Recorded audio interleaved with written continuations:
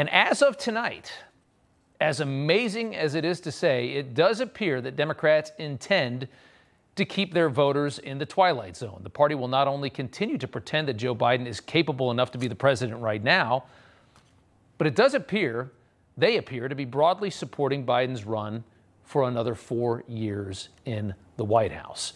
Today, Biden reaffirmed his support to be the nominee from the Congressional Black Caucus and also the Hispanic Caucus, which of course are crucial in the race-obsessed Democrat Party.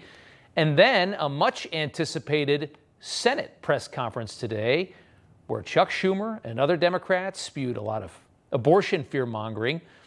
And then Chuck was then forced to uncomfortably admit 3 different times that, yes, Joe Biden is still the guy. No, I want to call on the woman first. Thank you, Your Talking about abortion, sure. Are you confident that President Biden has what it takes to win in November and serve the next 4 years? As I've said before, I'm with Joe.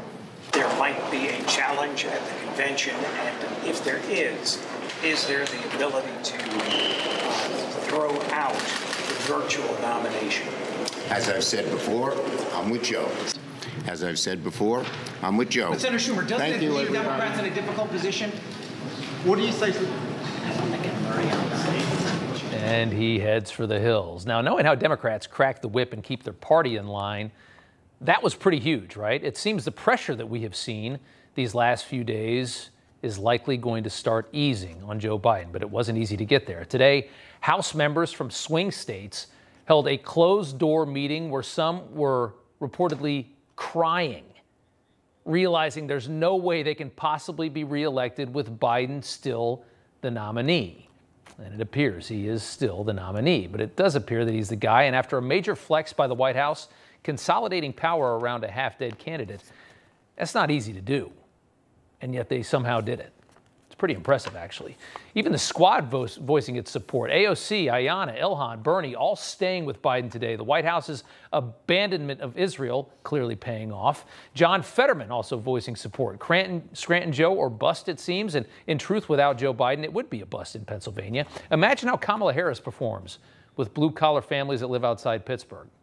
Think about Michigan. Think about Wisconsin. You think about that, it's pretty easy to see what happened today. The party decided that even a brain-dead Joe Biden has a better shot at the title than Kamala Harris, with all her faculties. What an incredible insult from a party that is so infatuated with race and equity. It's actually hilarious when you think about it. And even worse, if you heard House Democrats kind of meekly announcing their support for Biden today, you noticed something. They barely even talk about Joe. They mostly just talked about Trump when they kind of said, yeah, Joe's still the guy. Take a look. Donald Trump cannot be allowed near the Oval Office, and his extremist allies must never be allowed to pass a national abortion ban or their dangerous Project 2025. What House Democratic Caucus leadership is asking their members to do, our members, is to talk about the importance of preventing Donald Trump from ever setting foot in the White House, and to prevent Donald Trump from ever setting foot in the White House. So the election is now fully a referendum on Trump. According to the other side, the ticket might as well be empty on the Democrat side. The ballot should just read Trump as president, yes or no.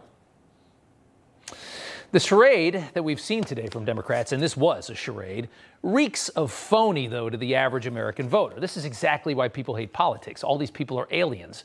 Saying Joe Biden is still fit and he's still our guy, it's as outrageous as going outside and saying the sky is red.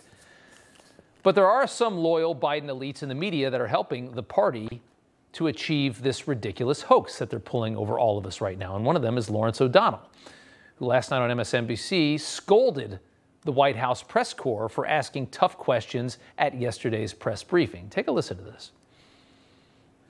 It was the White House press corps, many of them, at their absolute worst in the way they approached Press Secretary Karine Jean-Pierre, who was trying to be responsive to medical questions where there were limitations on what she could say. But she did, in fact, answer Every single time the reporters kept banging on about a New York Times report today that indicated that a neurologist had visited the White House 8 times in the last year. So imagine being this sycophantic over Joe Biden, of all people, scolding the most left-wing White House press corps in the history of this country, scolding the fake reporters who carry Joe Biden's water daily, who carry the Democrat Party and the establishment's water every single day, scolding them for, what, having one day where they scrambled to save their credibility?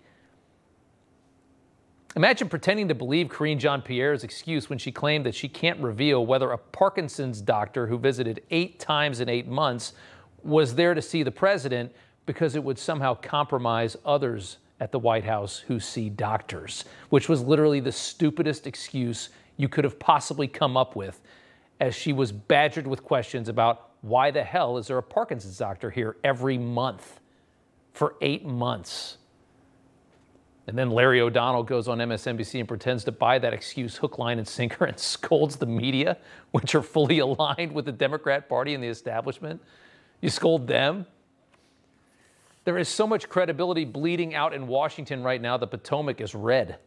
This is what happens when power is threatened. They are losing it in this moment. Losing it. And you see how fake it all is in these moments, and it's amazing to watch. The threat of populism, the idea that this government might soon have to start working for the actual people of this country again, has these people pulling their hair out, has them willing to do and say just about anything to keep that from happening. Just like we just saw in France, the threat of populism. Look what Macron destroyed his whole country to keep a populist government out. You're going to see the same thing here.